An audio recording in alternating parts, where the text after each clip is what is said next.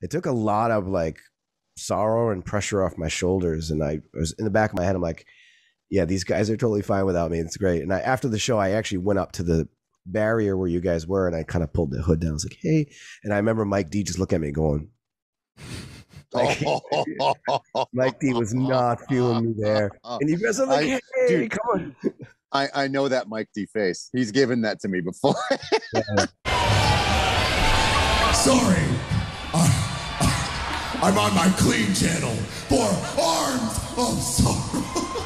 It took a while for Mike D to come around, but yeah, I deserved it. It's fine.